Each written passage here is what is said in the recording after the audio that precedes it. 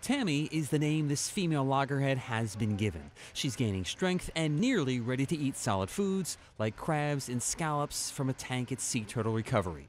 After we cleaned her all off, she's now swimming. Her buoyancy is back to normal. She's no longer struggling at the surface like the Coast Guard found her. On Monday, off the coast of Delaware, she was unable to dive, stuck floating on the surface.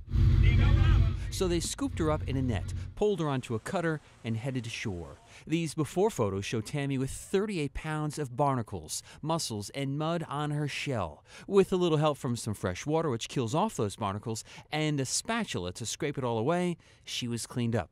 But upon examining her shell, they found propeller marks. It revealed 5 prop cuts on her back, which definitely could have debilitated her, made her more lethargic and rest on the bottom longer periods of time, which would have caused that barnacle growth. She's at Sea Turtle Recovery with a few other loggerheads, which are nearly ready to be returned to the wild. And that's the plan for Tammy, to return her to the ocean. But first, she has to regain her appetite and fight off an infection, which her veterinarian fully expects she will do.